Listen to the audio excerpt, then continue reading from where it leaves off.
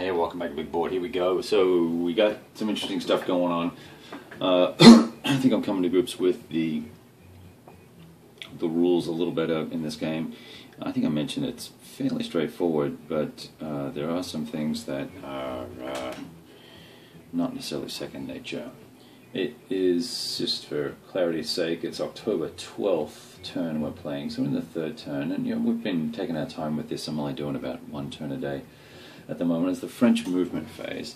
And before we go much further, I'm just going to explain what's going on a little bit and some of the rules things that I'm finding interesting / annoying in the gameplay.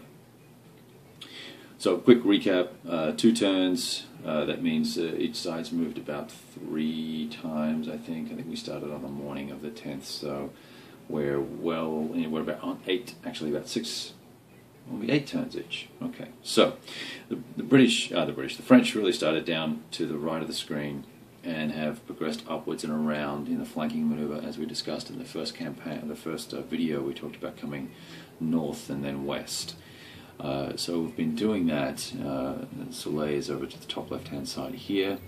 Soleil, I should say, over this way, and Napoleon and Bernadotte and Davos are right here.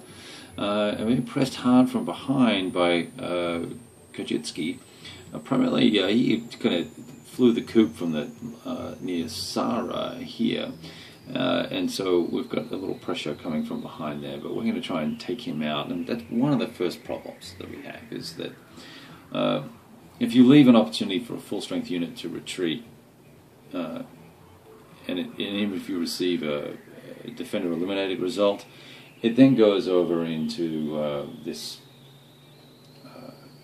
box where it spends a couple of turns going through a cycle of recovering itself. And then you roll for it to see when it comes back on, and which leader it comes on with, and all that sort of stuff, depending on which corps it's in. Okay, so it doesn't come back reduced; it comes back full strength. So the entire unit gets to kind of sneak away if there's an opportunity to retreat. And so that was one of the first mistakes I made.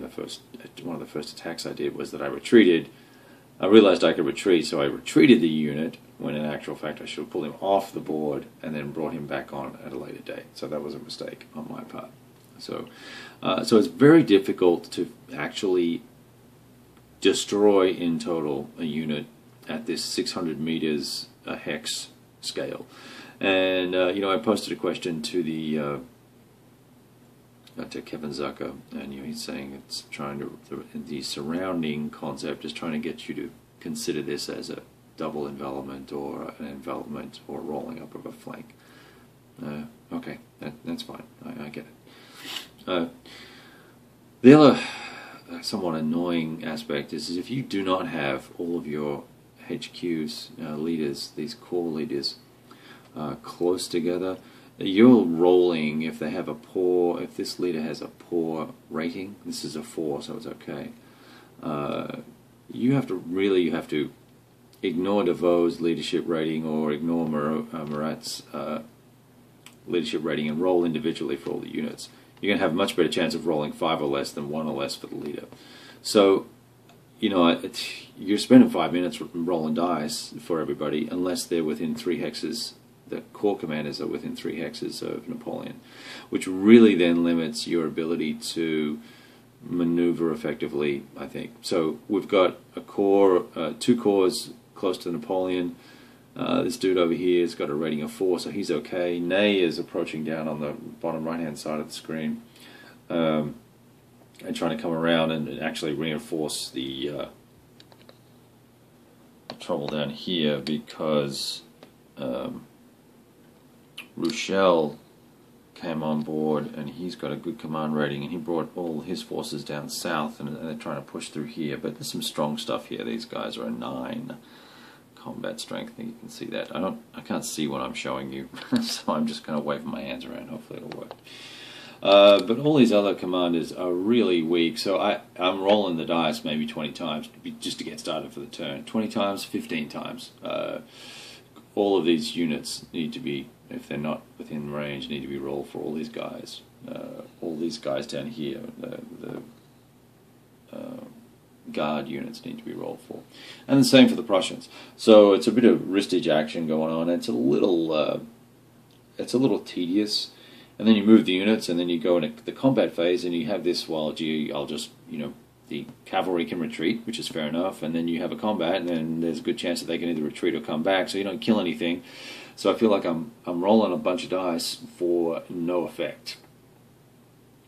Now, having said that, the tactical problem that's to be solved here is really kind of interesting. The ebb and flow and the give and take of the cavalry retreating, particularly these vedettes, retreating out of combat to slow down the advance of the enemy.